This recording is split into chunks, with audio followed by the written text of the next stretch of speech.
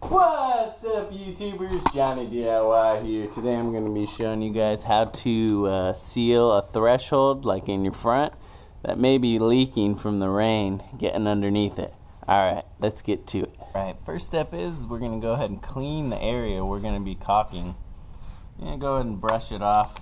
If it's got any grease on it, you're going to go ahead and clean it off with some degreaser. Get like a flathead screwdriver, run along the seam that you're going to be caulking.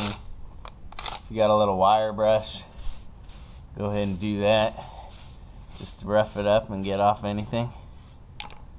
And then go ahead and sweep it off, or if you got like a can of air or an air compressor, go ahead and get off all the dust from all that areas we're going to be caulking. There we go. Go ahead and lay a wet rag in front of the area so when the wind blows, it doesn't blow all the dust into our fresh cement caulk. Alright, I'm going to be using this DAP concrete and mortar filler sealant. There's a couple brands of this stuff, but it'll be with the other sealants in the hardware department. And then you're going to lay this down just like any other caulk you do. You know, if you know the area where it's leaking, go ahead and focus on that area.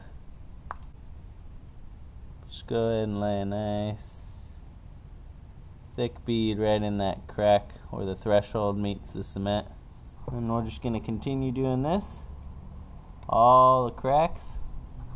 Alright, so you can go ahead and come back and smooth it out with a wet rag. Take your time, try and get it as good as you want. I mean, I didn't get it that perfect because I'm going to come back and paint it with some of this floor paint to match the inside. But alright, this should seal it out from the big rainstorms, from the water flooding down here. Alright guys, if you like this video, please give it a thumbs up, subscribe to my channel, check out my other DIY videos. I'd really appreciate it.